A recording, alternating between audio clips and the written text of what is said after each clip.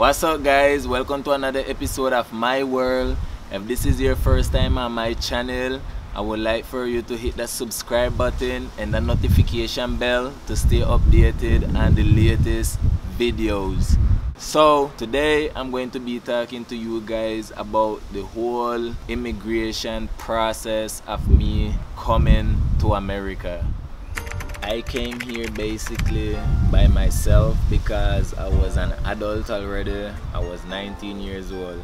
I didn't travel with anyone, so I migrate here by myself.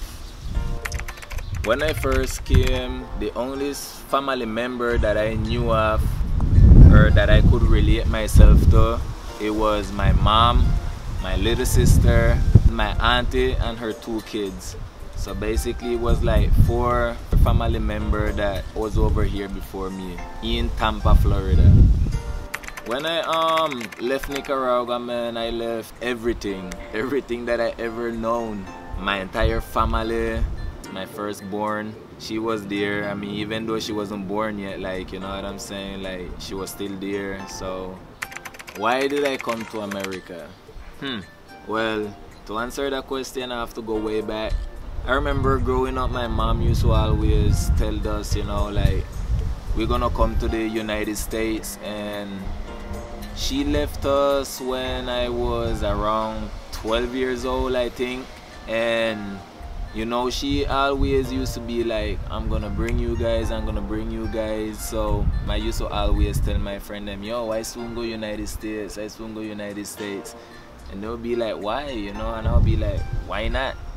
I mean, I felt really happy because I was coming to United States because of how it was portrayed on the TV, you know. Like, growing up, man, we didn't have anything. So like being able to come to America and have all these things, them, like, I was really happy to be experiencing things like those, you feel me?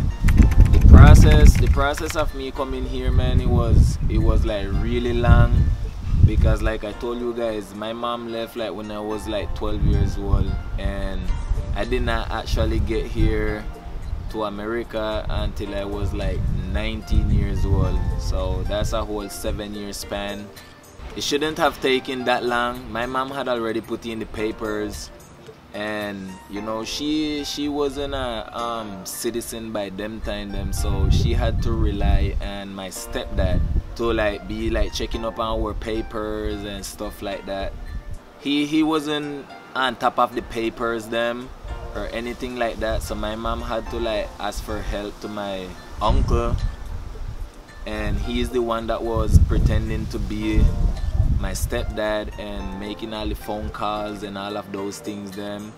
Finally, when they get to my paper, they was like, but your papers was about expire already. So we had to like rush, and I think I only had like a few months left before my papers was expire, and then I would have to do all the process over again. And finally, well, you know, we got it done and I came here. My decision was, for when the time come and me coming here, the whole thing was I wanted to come because, you know, I love my mother and I wanted to be where my mother was, you know. You know, when I came here, I wasn't supposed to be the only one. It was supposed to be me and my other sister. If you all remember, 2 of us is from Nicaragua and Yaneli is from here. And you know, so me and my sister, both of our papers were supposed to be finished at the same time. But I think there was like a mistake with Krishani paper or something like that, so Krishani ended up staying behind. And now, mind you guys know, like, me and Krishani, we grew up all our life together. We always live in the same house, you know. Like, by me leaving her behind, I felt kind of weird, but at the same time I was happy, you know, because even though we grew up the same place and stuff like that, we still had different experiences in life and things that we went through. So, you know, like, I was happy to be with my mom, but at the same time I was sad because I was leaving my sister behind. I think she came probably like the year after. My life before coming to America, I feel like I had a great life, man. I feel like I had a great life, even though we didn't have much, like financially. You know, like there was so much to do. You know, like a typical day would be like hanging out with family, playing video game. I would be playing marbles, you know, hicing kites, shooting down birds. Just basically doing like kid stuff or teenage stuff, you get me? And when I came to the United States at the age of 19, like a typical day would just be basically nothing. I came here and I didn't have anything. I didn't have no friends. My family, my mom, my stepdad, my little sister, they would be gone. So, you know, I didn't have no one to talk to. So at them times, I didn't even have a phone. My mom had just bought me a desktop computer. Them time I didn't even know how to use the internet. Them time it was like MySpace time. I didn't even know how to make a MySpace or a high five or none of them things them, you know. So it was different, you know. I feel like the life in United States and Nicaragua is just, it's more isolated out here, and back home I just feel like it's more family oriented.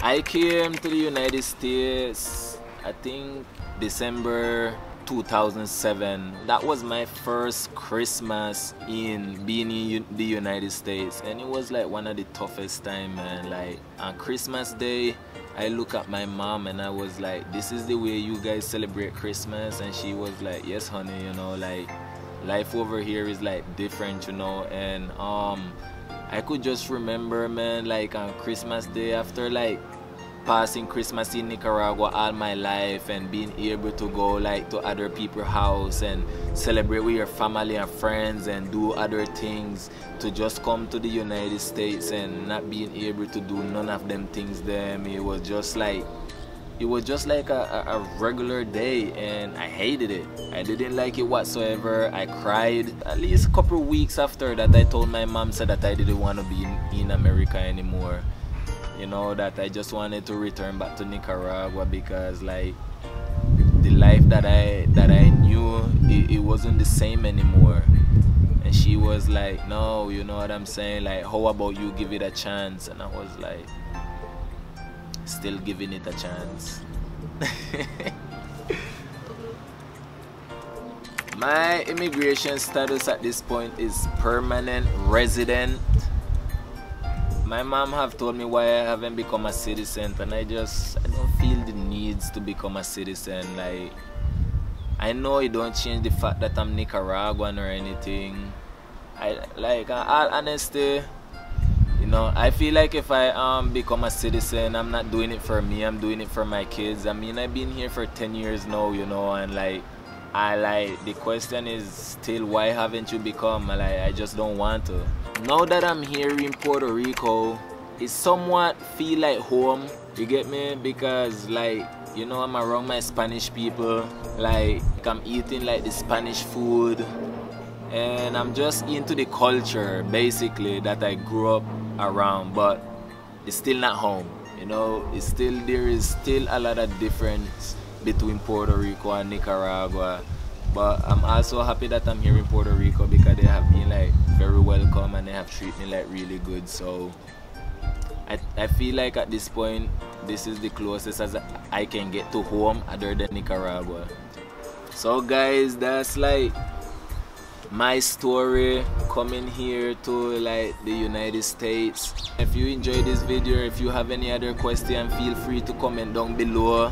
Don't forget to hit a thumbs up. Also guys, don't forget to follow me on Instagram at AKNicaflow505, and go and like my Facebook page as well, Nicaflow505.